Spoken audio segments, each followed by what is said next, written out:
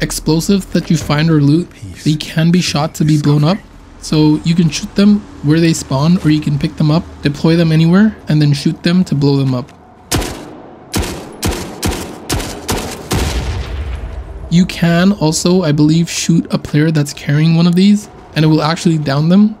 You can also sneak behind enemies and finish them. It's not super consistent. I haven't really seen it pop up all that much for like zombies. I think it's only for specific enemies. It does count as a stealth blow, so it wouldn't attract other enemies. However, over here, they all sort of aggroed me. The plus side is you do get iframes. That being said, it's probably going to be really rare that you get a good opportunity to execute this, but it's good to know.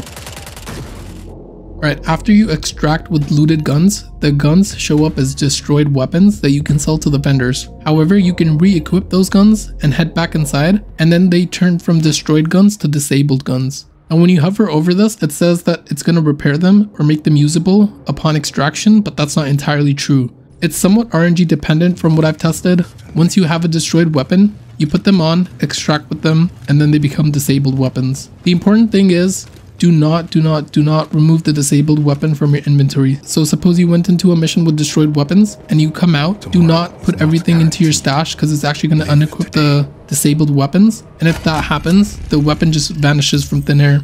Instead, move everything out manually, keep the disabled weapons, and then head back inside for another mission. That's sort of it. You find a destroyed weapon, extract with it, re-equip the destroyed weapon, extract again, then they become disabled. Important thing is, do not ever remove a disabled weapon from your inventory, no matter for whatever reason, otherwise it's just gonna vanish. Go in again with disabled weapons to have a chance at them turning into real weapons. You do have to extract, otherwise it's gonna fail. And that's sort of how I got access to like some of these snipers and some of these other weapons. So to sum it up, destroyed weapons, the ones you grab for the first time, they can be sold to vendors, or you can gamble, take the destroyed weapons, extract to get disabled weapons, take the disabled weapons, and have a chance of turning them into real weapons. The mouse speed is kind of janky. From what I've gathered, there's sort of a turn speed associated with our character. I think it might be different for each character, but if you turn too quickly, the game sort of fights against you and decelerates your mouse movement. So over here, if I go left to right, from the very end to the very right, and I do it super quickly, it only takes me this far. However, if I do it slower, I can actually do a full 360 and even go further. So it might not be ideal to like quickly flick your mouse around because you're not going to cover as much distance really. Yes, it's true that you should avoid fights, but that's mostly for very early game. As you get stronger, you can absolutely take fights. Just don't overdo it because the enemy AI will start sending bigger and badder troops to hunt you down. You really don't need to play the game crouch walking the whole time. I've seen this happen so many times in multiplayer lobbies where the players are just crouch walking from the start to the extract point, and it's just ridiculous. The aggro radius for most of the enemies is very forgiving, and certain enemies like tanks and mechs, they don't even care about you. The first thing you should do is get a silencer ASAP. The silencer allows you to safely engage with small groups without attracting every other group in the near vicinity. If you don't have a silencer, and you do have to engage, then your best bet is to loot quickly and skedaddle. There really isn't a good multiplayer system, unfortunately. You essentially get a list of players ordered from lowest to highest latency. That's like how much lag you're gonna have. The lowest, the better. And more often than not, it's usually somebody that doesn't even know that their lobby is set to public. By default, everybody's squad is set to public. And if you prefer to play solo or you don't want to play with other randoms, then you can come into your squad menu and change it to friends only or private. I haven't really thought much of the water mechanic in terms of like losing progress. Realistically, if you're not going to play the game for like 2 months straight, then you've probably moved on. And if you do come back, then you can have a fresh start. You do get to keep like weapon XP and stuff. That being said, they could probably do away with this mechanic. What I do like about the water system is more water equals more vendors and more stuff. That's probably a better way to implement the water system going further and expand on that aspect rather than it causing you to lose everything you've accumulated. If you're playing solo, then you can recruit bot companions. You can come over to this vendor right here and you can recruit companions.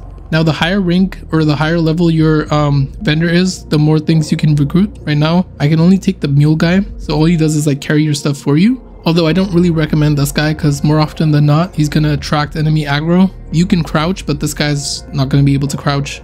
However, once you level up this vendor, you're gonna get access to AI companions that can shoot for you. So you can essentially bring along 3 AI companions and you have a full squad of 4. The positive thing is, even if they die, as long as you manage to extract, then they'll sort of respawn. You don't have to like purchase them again.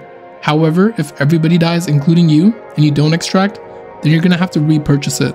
So if you have a good extraction rate, it's probably a good idea to grab some of these. And if your vendor isn't leveled up, then just sell all your junk to the vendor, and over time it'll just level up.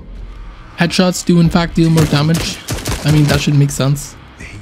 Not sure if this is intended, but as of now, you can actually drop all your unknown items. So you just press tab and start right clicking, and then if you pick them back up, it identifies them. So this might be a cool way to like grab everything and then find a safe place to organize everything. Alright, and then the maps have gacha boxes. I think every map has it. I don't know about the spawn points though, but essentially if you grab this, it takes up your large item slot, and then once you extract with this, you can open the loot box and you get a bunch of stuff. You can get like tactical equipment like flashlights, scanners, mini turrets, and even random guns, medkits, and all kinds of stuff. Ideally, if you're out and you're not picking up water, you're probably better off grabbing this. Your rig offers you some protection from bullets, so if you have something shooting at you, try to run in the direction of the bullets. That way your rig can absorb some or most of the bullets. So far, that's what I've been able to gather. I'm not too far in. I just finished Friends in Hostile Places, so there's probably more stuff left to discover.